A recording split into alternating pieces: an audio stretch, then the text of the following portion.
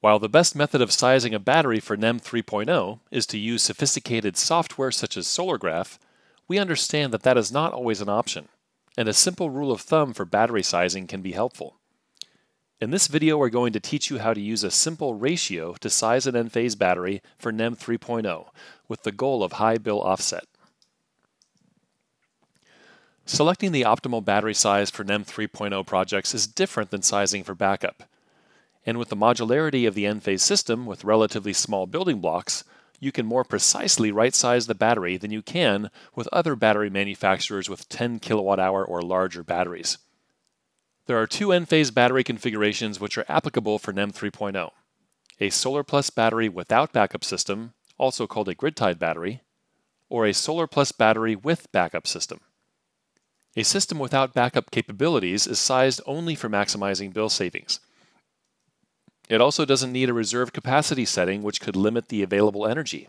All of the energy in the battery can be used to save money.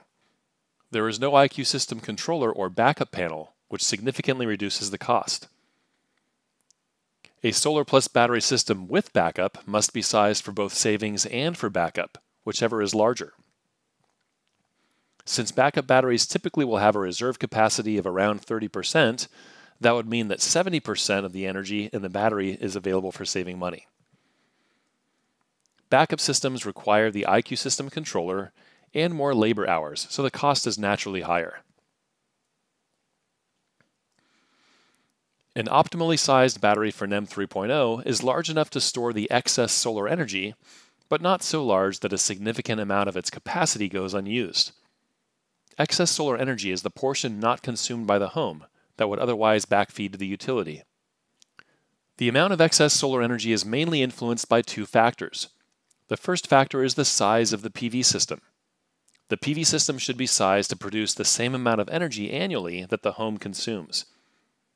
The second factor is the consumption profile of the customer. In other words, at what time of day do they use more energy, and at what time do they use less? In this example, the customer has a typical energy consumption profile which would have lower energy use during the day and higher energy use in the evening. This system has a lot of excess solar energy because energy use in the home is low during the day. This homeowner would need a relatively large battery to save the large amount of excess solar energy. Let's compare that to a homeowner that uses more energy during the day compared to the evening. They will consume more solar energy as it's produced and have a smaller amount of excess solar to save for later, which means that a smaller battery would be needed. You can use a simple ratio to determine the optimal battery size for a grid-tied battery without backup. For homes with evening-weighted energy consumption, the ratio is 2 parts battery capacity to 1 part solar power. Battery capacity is measured in kilowatt hours of energy, and solar power is measured in kilowatts. For example, if the solar system size is 10 kilowatts, you multiply 10 times 2, which is 20 kilowatt hours of battery capacity. Now divide this battery capacity by the capacity of the Enphase battery you are quoting.